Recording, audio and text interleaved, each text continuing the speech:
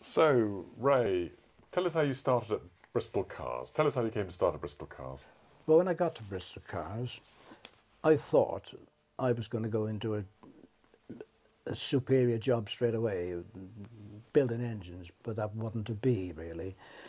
I had to go through all the small parts, learn all about the intricacies of the small bits and pieces and all the sub-assemblies, and that took about 6 months, and mostly on differentials, crown wheel and pinion, crown and planet wheels and all that sort of thing. Everything was done, blued, marked up, and had to be perfect. And in fact, even when they were put into the vehicle, they could come back 3 times before they'd accept it as a winner. Dave, who used to be the test bloke, we used to hate to see him coming back because he'd say, rear axle, and then that meant it'd strip out again. So after that department, you know, I began to get the message that everything was, you know, highly, you know, specialised at every angle of it. And then I was transferred to cylinder head department, which was what I wanted. And from then on, you know, I began to see that I was really into high-class manufacture. And I learned a lot. All through my life, I've used this, you know, high standard. And it's something that I don't think we're going to see very often, really. What year was this? Well, the years that I was there, my stay was not a long one. It was about 3 years, actually. So I wouldn't probably have had a job there if it hadn't been for all the main builders going over to the laundry to form a racing team. I don't think there would have been a job for me other than that. And this was the whole reason they were taking on new people, was because probably about 10 of them, the staff was going over to form this team, you see. So I think that was my chance, you know, that was the highlight for me, you know, to get into the car department, you know. And I honestly believe that I never would have had a chance to get in aircraft because I hadn't got those skills, you know. Yes, you'd come from a motor engineering background. I had really, and you know, a very good one really, because my father was an inspector at Villiers, and my granddad was an inspector at Urban Austin's. So, you know, that was good. And my brother was a design draftsman, and the other brother was also an inspector at Hobson's, it was high-class engineering. So I had a good background, but I did serve an apprenticeship about 6, 7 years really. It was 5 years apprenticeship and then 2 years. And that was in Wales? That was in Wales. Then I went into the forces, into the RASC as an ambulance driver, mechanic, you know. So when you came to Bristol Cars, what were the standards of inspection like compared to what you were used to? Well, it was unbelievable, really. I think it really shook me. I couldn't believe, you know, what was going on, really, when everything you made was rejected, you know, when it was perfectly all right as far as I could see, you know, but every tooth and every gear was blued up in the gearbox, and I couldn't imagine that for a start off, you know, and everything was dressed with a fast gun and buffed up and all that. And when it came to the major stuff like the cylinder heads, well, that was unbelievable. Everything was weighed and tested, and you know, that was magic, really. And I mean, I could, with the racing engines, for instance, I mean, I always ground a valve in, and that the seating was there to be seen. Fair enough, but that wasn't the end of it with them. You machined the valve then right to the, what do you call it? The curtain. The seat? The seat. Yes. Right to the seat, the back seat. And everything was done like that with precision. The springs were tested to the tenacity and everything. You know, that it had to fly, really, you know, really. And that was before the build, you know. So, I mean, when I was transferred to the engine build, I was well educated on what was going to be inside there, you know, really. And I don't think, if I hadn't gone through those preliminary things, I don't think I could have done it, really. Yes. I had the confidence by then you know, after seeing the heads, like a 6-port head, and all the honing and everything that went into it for gas flow in and all that, and testing all the cylinders, and every piston was checked for size A, B and C and all that sort of thing. I began to get the message, and I enjoyed it really. I really did. I loved it in the end, you know, and I was so confident with it. It didn't have an iota of worry, you know, really. And it was a joy to see an engine on the end of the line, waiting for the blokes to take it to test bed, you know, and then waiting for it to come back to see what the results were. So you were working on the engine assembly line? Right the way through. How many of you were there on the engine assembly line? Well, at my time there was a maximum of 4. Right. And how did you do the engines? How did you do the engines? Well, I mean, the whole kit came down into a rack. All the parts were put into a rack behind the assembly line, and every bolt, nut, screw was in that rack. Right, never put out. It was there, you know. And then from there on, the block, the crankshaft, the camshaft, and everything, the bushes, was all yours. You did the lot. There was no question about somebody helping you halfway through. We had apprentices from time to time from down the college. I had one, Terry Davis. He got to the stage where I allowed him to do some work, but not a lot. But we had these boys come along for training, for the practical stuff. And to this day, you know, we're still in contact. But the thing was, it was your baby all the way along the line. There was no question about this don't fit or that don't fit. If the crankshaft didn't fit, you made it fit, and that was it. You know, you put the weights on, you put everything, and you balanced it, and you found out whether it was accurate or not. And if it needs straightening, the crankshaft, you straightened it too. So you were responsible for an engine from start to finish? Absolutely, absolutely. On your own, or did you work in pairs? No, on your own, entirely on your own. And inspection was there, right in the middle. Often it was dual inspection. You know, for instance, they might sign for something alternatively, but they would check others' inspection, each one, and sign for it.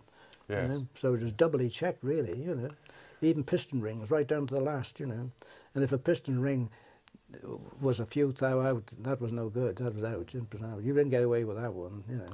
So, and how long would it take you to do an engine, to assemble an engine? Well, I think really the time allotted, I never really agreed with this really, because I couldn't see that you could build an engine on a bonus system, but I think 32 hours was allowed for the engine build, yes. But you was expected to build the engine within 18 hours to get the bonus, whatever it was, you know. Right. I never achieved that. I never agreed with it, and I never tried to do it.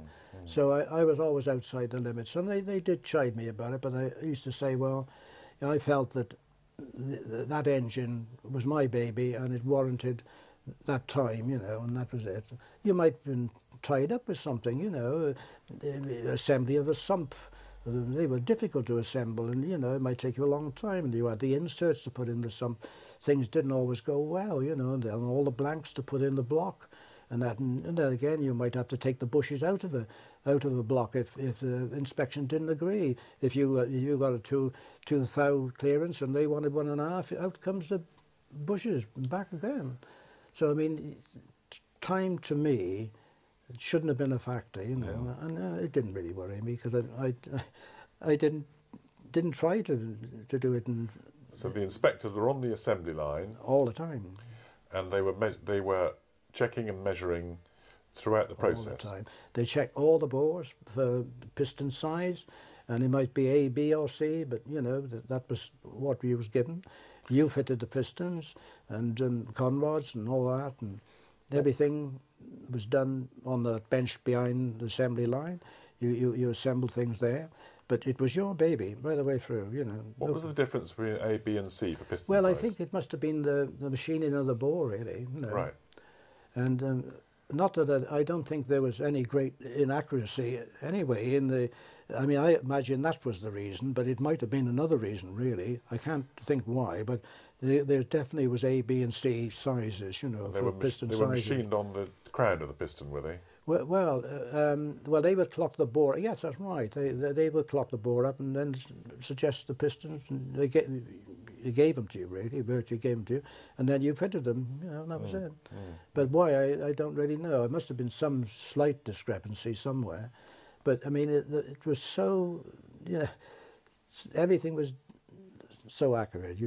Every stage was done and tested, and you were happy about it. If they signed for it, they were happy about it, and you were happy too, you know. So you'd be building a couple of engines a week? Well, 1.5 was about the thing, Yes. Yeah, general thing, for me anyway, really. And I did a lot of strip downs and a lot of, you know, engines that came in, like maybe Anthony Crook's engine, you know, he was racing at the time. He was nothing to do with the company at that stage, you know. Yes. His engines would come in on the end of the line, which we objected to because they were often dirty and came off the track, and they should never have been in there, not on a production line. Yes. So we didn't agree with that, really, but they were there, but no other place to do it, so they did them there. And I think, you know, to this day, you know, it should have been purely for production, really, but I think it was a question of space. The laundry was taken over by the boys with the racing team, and they were involved. So, I mean, there was a little space, you know, there for this sort of thing. And engines would come in fast, you know. Horace Gould and Crooks and AC and goodness knows what, really. And I think my time was then involved with the production engine, you know, really, until they got the contract on May the 15th, I think it was, for Wacky Arnold, for something like 200 engines. Signed the contract, he came down, and we were away with that. So then the engines speeded up, the production speeded up. And I built many of those, you know. That was the BS1 Mark II, I think. Right? How did the BS1 Mark II compare to the standard production engines? Well, I think there was a lot of... they were glad to see the chassis going, I think, really, because they were going to have this body put on in Italy anyway. It was one of those... well, I think it was to do with price, really. In America, you know, they wanted a car that was acceptable price-wise. Yes. And I think Wacky Arnold had got the idea of through meeting this chap, I can't remember his name, it was Webb or somebody, it was a salesman, met him and introduced him to the Bristol and took him to London to the show, and he seen the car and he was away with it. And that was the two things came together, and price-wise, the BOHT was just right for what the American market. No finesse about it. It was no windscreen wipers or mirrors, anything like that, because he was going to sell them the parts to go on the car. But the thing was, he had the car that they wanted, and it was attractive because it was built on a racing design. I can't remember which one it was now, but I think you know, the idea was taken off this racing chassis, you know, and it fitted well, really. It looked good, you know, and I think it sold well, really, and did well. Yes, yes. But I mean, I could see the 403 in it, if you know what I mean. The sump, we had a light sump, uprated the compression ratio. I think it was 9:1, and you know, a couple of pancake filters on the top carbs, I think, and yes. It was a nice little engine to build, you know, quick, yes, you know. yes. It didn't have all that huge sump and that. And it really was a delightful little engine, really. And of course, it went on to win quite a lot of races, you know. Camshaft? Yeah, uprated the camshaft a yes. bit. They did. Yes. And I think it was, you know, good. I did have a chance to go to America, actually, to go around the tracks, but we had family and I turned it down. But there was an opportunity there. But what were the conrods like? Well, I think it was all basically the same. They'd gone over to the inline structure, hadn't they? After they changed, they changed the crankshaft size, like the 403. I think it was 2 1/8. But it was 2 before. It was a very weak crankshaft, and I think they upped that, and I think they used the same structure within the Arnold, really, you know. Yes, yes. I thought it was a damn good engine, really. So it was mostly BS1 Mark IIs and the 100As that I had anything to do with, really, you know. But engines that came back off test were immediately stripped down on the end of the line by one of my colleagues, Yes. and the sump came off and the bearings came out, and if there was any slight markings in the bearings, like you might have got with swarf, you know, in the first run-up, they changed all the bearings and Yes. put the sump back on, Yes. and away it goes. So there was no question of it tested and out like that. It was still tested again to make sure that everything was perfectly all right. And that was done on the end of the line, you know. So I had no part in that. But when it came to, you know, the 450 races, I'd already worked on the heads with Cliff Freak, so I knew about the 6-port head. So how did he evolve the 6-port head? How did Clifford Freak evolve the 6-port head? I don't think he had anything to do with the design of it, really, to be honest with you, because the one chap on that picture in the book, I don't know his name, but I think he was one of the design people, you know, really. Yes. And but this head came along with a, you know, well, it was a dream for him, really, because you know, it was a redesigned engine, you know. When I seen all the parts, like the crankshaft and the block would all been shot peened, which was something I didn't know anything about, you know, what I'd ever done. But it looked like magic. It looked like a show engine. It didn't look like like we were building. You know, it was so good. And the crankshaft had been improved. I'd done away with the weights because, I mean, the weights had flown off and come out to the side of the engine. And, you know, it was all to do with the balance of the thing, you know. And eventually they got it right, the designers, both Percy Chemish and Ivor, you know, got together and they got it sorted out. And it really was a success, you know, in a short time too. I couldn't believe it, really. The thing was, they went out and won first, second and third, and we were delighted with that because, I mean, it was a wonderful effort, really, you know, to think in a short time they'd come up with all that, you know, the redesigning of that engine, when they really thought that first engine was going to work, and you almost knew it wouldn't, because for a start off, pushrod engines with auxiliaries along the top don't really go into a racing fashion, do they, really? And a chain drive cam, which, you know, they quickly changed, actually. So in the last lap, the last bit I had to do with it, we built one of the 450s up to the stage, the head stage, and Percy Chemish came into the shop this day and he said, that'll be all. And I said, well, I haven't finished, I haven't put the head on. He said, well, that's it, you're out now, because the timing is something we don't divulge and all that. I said, well, I'm disappointed. He said, well, that's it. So we handed the engine over to them and they did the head and the timing. And it's gone over to the drive, you know, took the chain drive out and gear drive then, it was crankshaft. So I don't know whether that was a good idea, but it worked, you know. Right, so you were only allowed to get up to a certain stage with building the 450 engine. Absolutely. And then it was taken away for final tuning. Yeah. We took it back over the laundry, see. Took it back to the laundry. So that was the racing department over in the laundry. Yeah, it was really, but fair enough, because I seen Mrs. Chemish and Percy in later years and said to them about it, and he said, well, we didn't have the facility, did we, over in our department, so we had to come across to you because you had it all over there, you know. And we were so worried about the rebuilds after the first incident that we wanted it built in the factory, you know. Yes. So that was it, really. But, you know, that was the only bit I had to do with it, you know, and I can remember it well. And I went to see, as I say, Percy Chemish in later years at Portishead, and they showed me all the memorabilia and all about the racing section and that, and you know, and it was a dream, really, you know, and it didn't last, did it? Because it come to 54, and all those people was killed through a stupid action. 80 people killed, and they come back, and that was it. They put them in the laundry, and they never did any more, did they?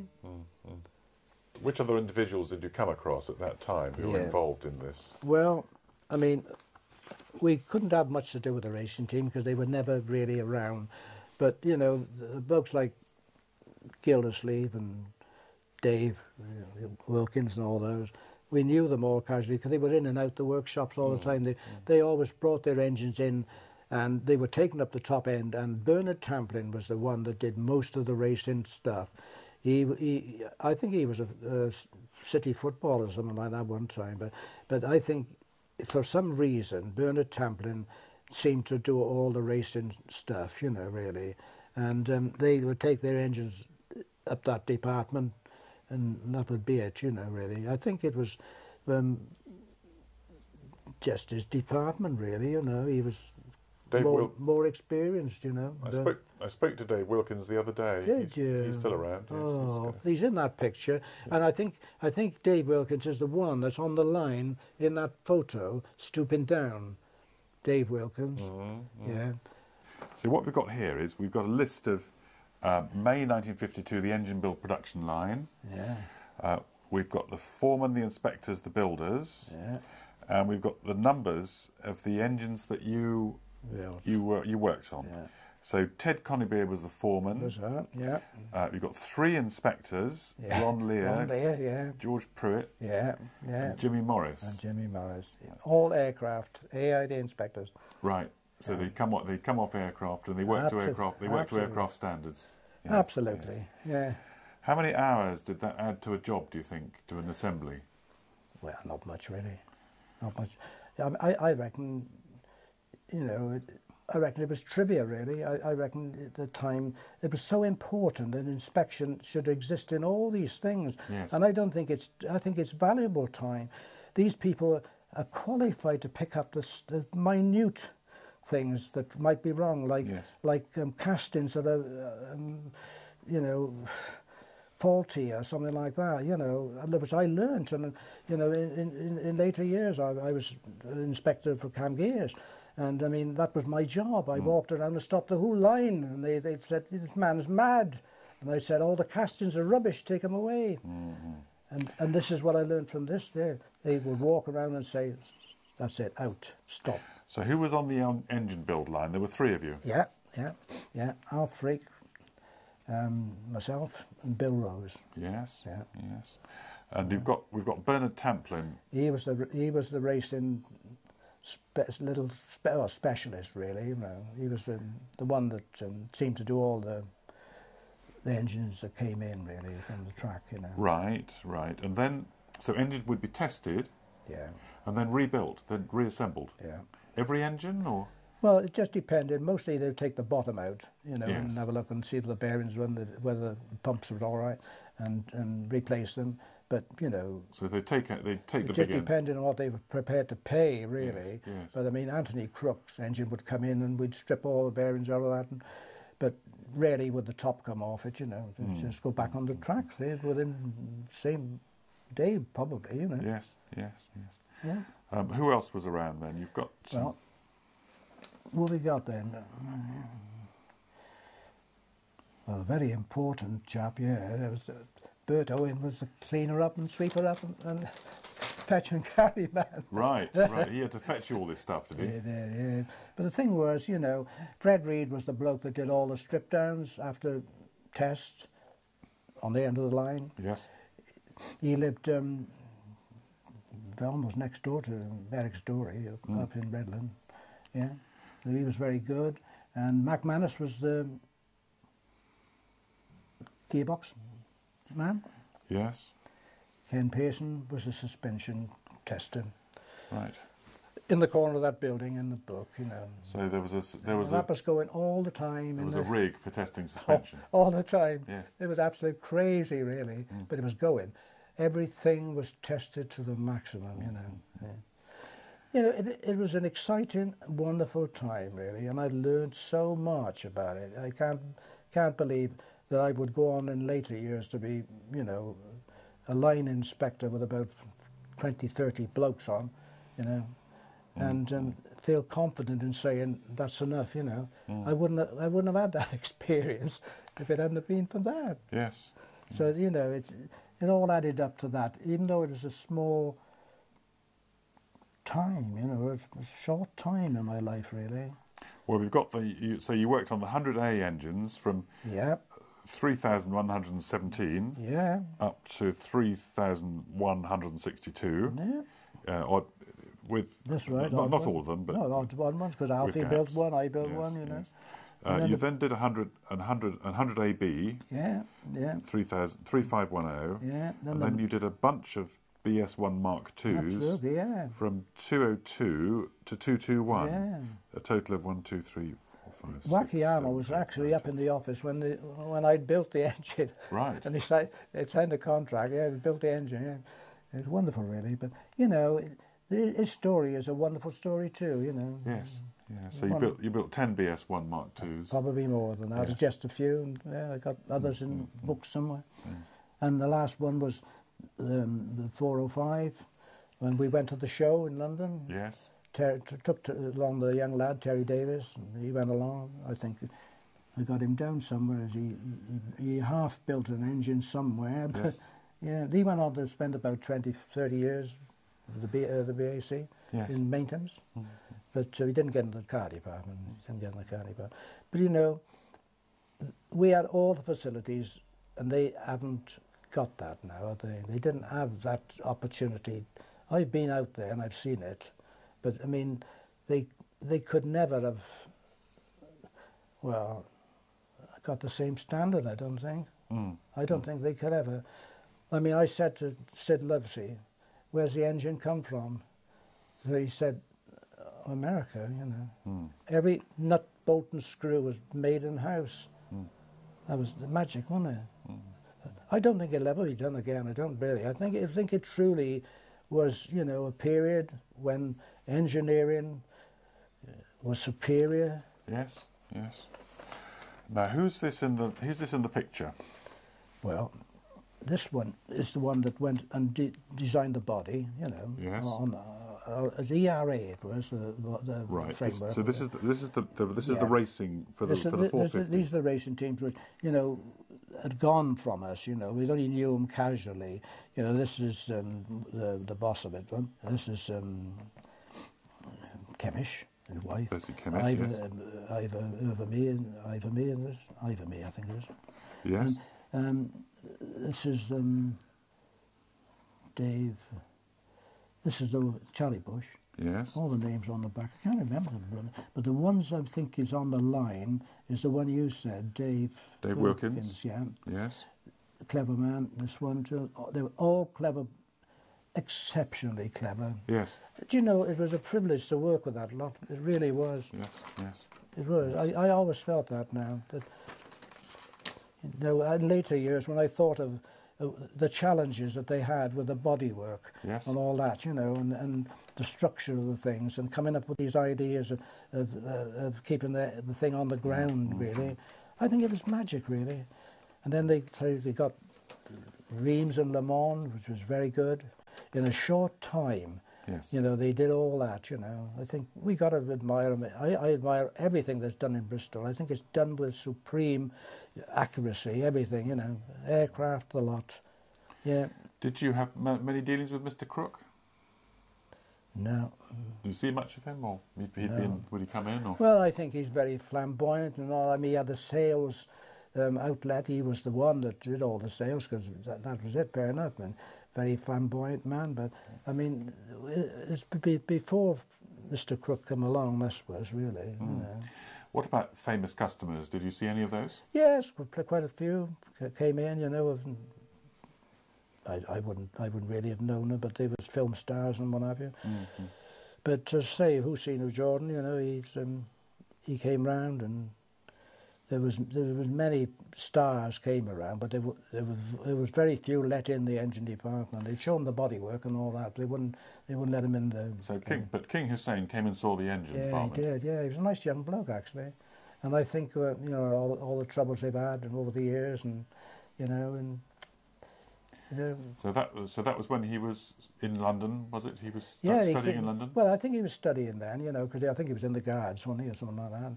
And he was interested in fast cars, and, you know, he had a stable of cars and that, and, you know, he was greatly interested. But it changed overnight, you know. That was it. Abdullah was shot, and that was it. And I think many of the members of that family were shot, you know. But his son now to this day is Abdullah, isn't it? Yeah, lovely, really. Wonderful, wonderful time, wonderful period in my life. It's just a highlight in a very short space in my life, you know, really, but it stood me in good stead, you know, especially Yes. in the engineering field, you know. Delighted, really. And as I said, it's a privilege, really, to have worked with people of that calibre, really. Yes, yes. You know, you get a feeling that you do know a lot about a subject, and then suddenly you find out you don't know very much about it. Does it ever happen to you? I'm sure that's right. I'm sure that's right. We were going to look at the head spanner, weren't we? Yeah, that's right. Tell us about this. Tell us about this little spanner. Well, this boomerang spanner, I shouldn't really have it, shall I? 'Cause it's not really mine. It was a factory issue, really. Right. But it was a cylinder head spanner because of the difficulty in fitting the cylinder heads. You know, you could torque so many bolts down, but you couldn't completely fix the head without this spanner. And you had to learn to use it. It depended on the tension you put on the spanner. When it sprung, you knew that was it. You didn't go on turning the spanner round and round and round like a colleague of mine and wouldn't listen and went on for about half an hour and stretched all the bolts like that. Right. You did it just right. You did it just right. Yes. But that was about the only thing I think that you did without a torque spanner. Yes. So, and you just judged the torque on that. Yes. By the way, what size is this? 13 millimetre, I think. Is it? But It's not Whitworth. No, I thought they changed all the threads over to BSF and Whitworth, didn't you? But I can't remember which it was. But I'm sure it's 13 millimetre. I'm sure it's 13 mil. Yeah. Right. Right.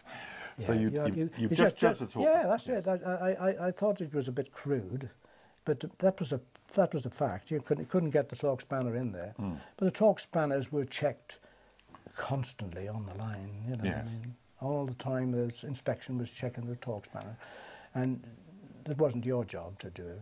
Would they tighten the cylinder head? How many times would they tighten the cylinder heads down? Well, you know, the type of gasket mattered a Yes. great deal. If you had the old type gaskets with the copper and asbestos, you had to pull the head down a couple of times. But Right. with an aluminium gasket or just one sheet, I think it was good enough to pull it down, and that was it. Yes. But I don't recall them as pulling down the second time, you know, No. which I thought was, you know, unusual. But that was it, really. But with the alley heads and that, you know, you do have to pull them down evenly, and it's true about that. But this spanner, as I say, that was all it was, you know, really. So that one's been with you for the last 60 years. 60 years. It's the only thing. I mean, I've thought about it many times, but it was, you know, a high point, really. And I don't honestly think it would have happened if they hadn't formed that racing team. I never would have had that experience, you know. And you probably wouldn't have had the car, would you? Probably not. Yeah. And we think that's 13 millimetre. I do. Yes, I yes. do. I'm not even trying to remember that truthfully, but I got a feeling it is. I'm not too sure, Stefan. What do you think? So they did, because when they redesigned the engine, they changed all the threads, didn't they? You know, Yes. the BSF and I thought WIT. But this would be metric, wouldn't it, if it was 13? No, what? Only thing I can say, you know, really and truly, the bodywork, which I didn't have anything to do with, except I knew all about it, was second to none. But I could never understand the wooden structure, you know, that was going to go into foreign countries with different climates. I always thought, Yes. I thought that was something that was in their minds from aircraft days when they were building aircraft with a wooden frame, you know, because they were very good at pressed metal, pressing panels and that. And I think after the war they thought, well, wood and you know and alley and whatever, you know, would be ideal because they had plenty of it. But I think metal was preferable to, you know, wood, don't you? And well, it didn't work, did it, in Australia, I don't think. I think there was a lot of complaints about, you know, the buckling and the woods under the dashboard and things like that, you know. But that's the only thing I felt about that. But I know that the chap who I used to carry home, the inspector, was just absolutely, you know, crazy about it. He used to walk by a car and just put his hand over it and reject it, you know. Knew instantly that I had about 6 coats of paint, you know. Brilliant. But I didn't have anything to do with that, really, except I used to stand there in amazement at the finish on the cars, you know. Any trade secrets you can remember? Well, Any tricks of the trade? There was nothing really. That everything was weighed and balanced, and we straightened all the push rods and, you know, the auxiliary rods. And as I said, you always put the pistons in the hot pot and all that, you know. So, what was the hot pot? well, like to warm your pistons up, you know, and that's all, to fit the gudgeon pins and that, you know. Right, you heat them up. Yeah, that's right. So I'm having my 2-litre engine rebuilt at the moment. Oh, yeah, yeah. Yes. Any special advice for the chap doing it? Well, you know, all I say is that, you know, it's already precision built in it, really. The rods, have you got the straight rods in that? Yes, they've been balanced and straight, tested for straightness. Yeah, that's all right. That's all right. Well, nothing really, you know. Is a damper on the front of yours or not? There is, yes. Yeah, that's good.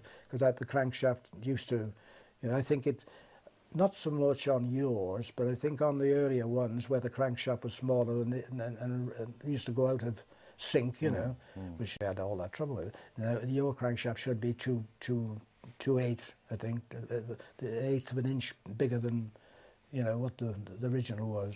Right. Yeah, so I think that sorted that one out, you know. Other than that, no, I don't think so. You ought to find out what's on the pistons, you know, on top of pistons, whether there's any numbers on it, A, B, or C, or what have you. Well, I've had pistons, some American pistons, which are forged. Yeah. So they're forged rather than cast. I don't know what we had. Was they Hepalite, I suppose? They probably were. Yes, Hepalite or Wellworthy, I think. Yeah, Wellworthy or something like that, probably. Yeah. But, no, and how did you get the camshaft bearings in? Because that's a tricky... Well, you know, if you just drop them in the fridge overnight in the ice box and then tap them in, but make sure that absolutely that you got that oil hole right, you know, and you've only got one chance of that. Yes. So you can line it up and tap it in. But if they're going easy, you know, and you can get them back out and then reline it. But you know, then we had the reamer, which obviously went right the way through. I don't expect there's many of those around now. The reamer that went right through the front, you had to be pretty accurate turning that one in, you know. But I think the clearance was about 1,500 on those bushes, really. Right. Then there was the camshaft, the distributor bushes, you know, and there was that distributor shaft. Used to have the spaces between. You used to have little shims to put in to keep that, because when it was fixed, the distributor thing, you know, it perhaps needed packing in the back, and there was shims to put in there. Yes. So you could always stamp those out. That was the only thing. Then in the sump, I don't know if you've got a big old sump on it, the heavy sump, because it used to have an insert for the plug, you know, yes. Your wire insert you screwed in.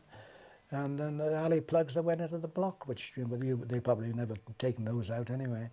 And apart from that, you know, so we always put the rods in from the top, you know, and the pistons down, so you didn't try to get the pistons in the bottom, you know, drop the rod in and then turn the block over. And if you look at the picture, you'll see the cage where once they put the pistons in and the bolts, they put the thing on the top and turn the engine over, and then you was away with it. So, right. Because I mean, you used to have a slide years ago, put your pistons in a slide and then push them in from the bottom, which is very dangerous because you could break a ring and not even know it. Yes, yes. But putting them in from the top, the rods, you know, putting them in gently, you wouldn't do any damage.